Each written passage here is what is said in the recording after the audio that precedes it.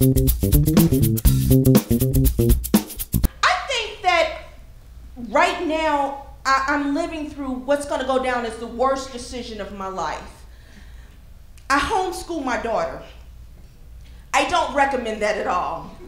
She is always home. She never leaves. I don't get weekends off, summer breaks, teacher institution day, none of that. And I'm her teacher, so I'm expected to teach her stuff that I didn't care about when I was in high school, and I still don't care about it. You know, it's like a squared plus b squared equals, who the hell cares? Squared. In British literature, I giveth not a damn. I try to act like I don't know that she's cheating and Googling her answers. I'm like, just don't let me see it. I'm gonna go in there and watch General Hospital. You just finished that test. Parent-teacher conferences suck, man.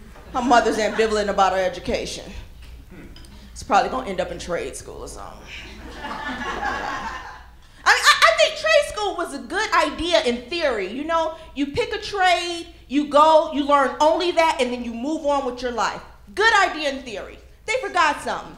They let you pick your own trade, and they don't give personality tests. You know, if you are a former gang member, you should not be working in customer service. For some reason, all the little thugette girls want a career in the medical profession.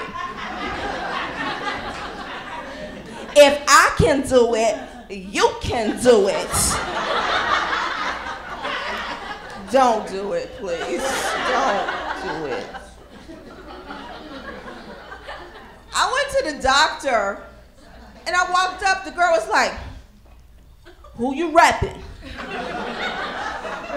Excuse me? Who you rolling with? Blue Cross Blue Shield, Aetna, what? Oh, insurance? Yeah, I ain't got none.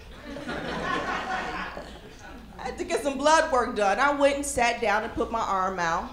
The little phlebotomist hopped up, wrapped her belt around my arm and started tapping.